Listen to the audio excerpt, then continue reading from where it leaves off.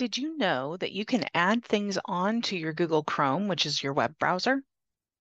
These little add-ons are called Google Chrome extensions. Many different apps offer these extensions, and they can help you be more efficient and productive and access some of the things that you use frequently in a different way. I'll explain all about Google Chrome extensions today on Tuesday Tech Training.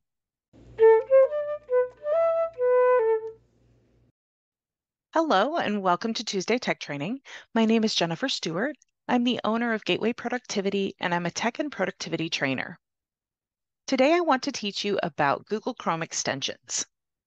A lot of my clients have no idea that these exist, and it's amazing how much time they can save by implementing a few of them. Now, I won't be able to show you every Google Chrome extension because there are hundreds, thousands, maybe even more. What I will show you is where you can add them, how to change them, the settings, and things like that. So what exactly are these Google Chrome extensions?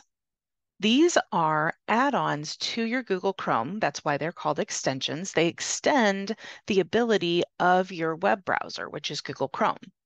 A lot of the apps that you use regularly might have Google Chrome extensions. For instance, there's one for Evernote. There's ones for password managers, there are timers, there's all kinds of stuff available to you. Every Google Chrome extension does something different, so I can't explain what every single one does, but for instance, the Evernote Web Clipper. That one will let you find a website and clip it straight into Evernote without having to open Evernote. There are other information programs such as Notion and OneNote that can do the same thing. There are basic extensions. As I mentioned before, there's a timer. If you just want to set a timer for how much time you want to spend on social media or researching a certain thing, you can set a timer as an extension in your Google Chrome. That way you don't have to open another app or get into your phone. Some other extensions that I know about are shopping extensions. If you want to mark certain things for a shopping list, maybe you have virus protection that you want to extend to your web browser. That's often available for many of the virus protection software. And as I said, there are thousands of other options as well. If you can think of it, you can probably find an extension for it. As I've been explaining these extensions, it's probably explained a little bit about why you might want to use these, but as I said at the beginning, it's going to increase your efficiency and productivity. The timer obviously can keep you on task. Being able to send things straight into some of your apps, such as OneNote, Google Keep, Evernote, without having to open those apps can save you time. And the extensions for virus protection can help with your security. So these extensions can do all kinds of things for you. Now that you have an idea of what Google Chrome extensions are, let's look at how to access them online. I find that the easiest way to get to Google Chrome extensions is really just to search it through Google. So I would do Chrome extensions, and then we can go straight to the Chrome Web Store. Now, some of these extensions may cost money, but most of them are free.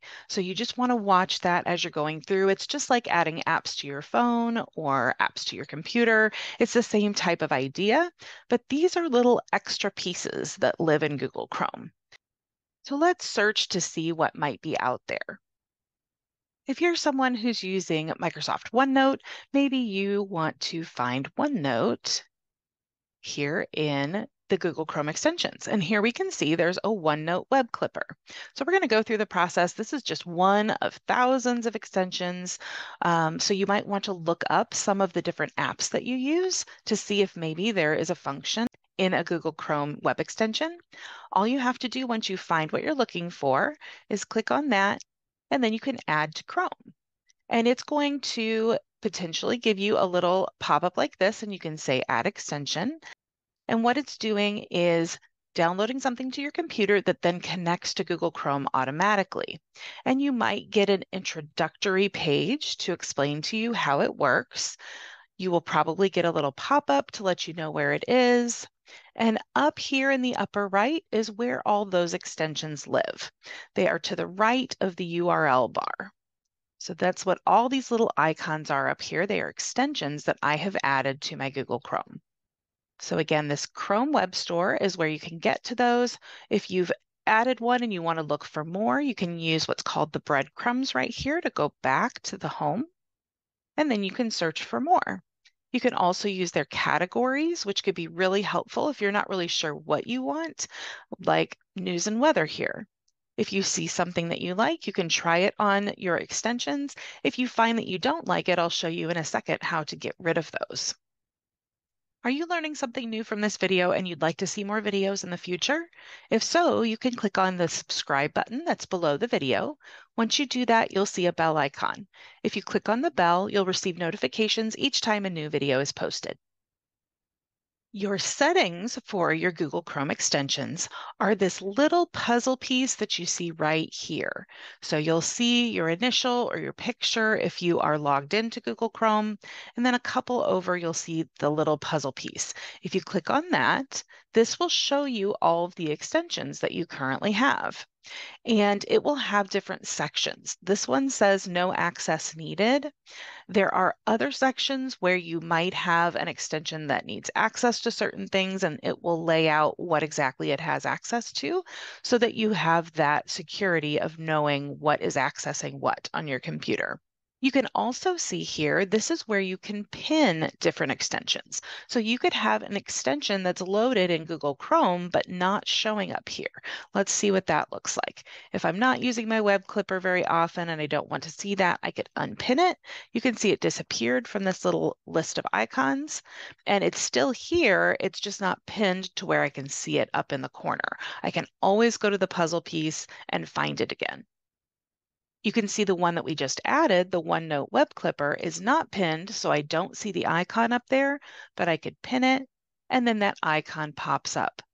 And so you can see there's lots of space for lots of different extensions. You also have some settings for each of your different extensions if you click the vertical dots. When we click this, we can go straight to that program. We can remove from Chrome straight from here if we need to. If I need to manage the settings for my extension, I can go here, and then I can also see the permissions that it's using. And you may have some different options here for each different extension. So I would go explore that if you want to see what your options are. And the Manage extension is going to be different for every single extension. So it will take you to a screen where you can make some changes to your extension, and those will be different depending on what the extension does. If you want to manage all of your extensions at once, you'll go to this gear at the bottom that says Manage Extensions. This will bring you to the Extensions page. You can see it brought us to Chrome Extensions. And so these are your extensions. This is not the page where you would go and search for more extensions. You would search within your own from here. You want to go to the Chrome Web Store if you want to add more extensions. I've had this throw me for a loop several times, so that's why I wanted to point that out. This search is just searching the current extensions. You would go back to the web store with this link over here in order to find more. Here you can see you can turn your extensions on and off. That's what this little button does. You can look at the details for them. You can remove them from here. And so this is a great place to see everything you have going on at the same time. Another customization that you can do is if you want to rearrange your extensions, all you have to do is click on one, drag it to where you want it, and drop it. And that will rearrange your extensions in the order of them up here in the upper right corner. Google Chrome extensions can be a lot of fun, but they can also be a rabbit hole that you can fall down. So I do caution you to think about what you might need before you start diving into this, because you could spend hours doing this and finding all kinds of extensions. You also want to be careful that you don't get multiple extensions that do the exact same thing. So if you have 2 or 3 different virus protections, they might end up conflicting with each other. Now, things like OneNote, Evernote, they're going to those specific accounts. So in that case, you don't have to worry about them overlapping, but you just want to think about, do I already have an extension that does this? Because we don't want them to conflict with each other. Sometimes it can make weird things happen with your Google Chrome, so just be aware of that. And one other point about when you're setting up your extensions, if it's something that you have an account with, you most likely will need to log into that account to make the process work. For instance, going back to that Evernote web clipper, if you use that, then you'll need to log into your Evernote so that it knows what account to send that web clip to. So just know that there's certain extensions that you'll need to log into and then other ones that you won't. I hope this gives you a good picture of Google Chrome extensions and what you might be able to do with those. Have fun exploring, and I hope you find that these save you a lot of time. If you still feel like you need help with this or any other tech challenges, you can schedule a tech stress breakthrough call with me. You can do that by clicking the heart in the monitor that's above me now, or you can go to my website, which is gatewayproductivity.com, click on the Let's Talk button, and schedule a time. Thanks for joining me, and I'll see you next time.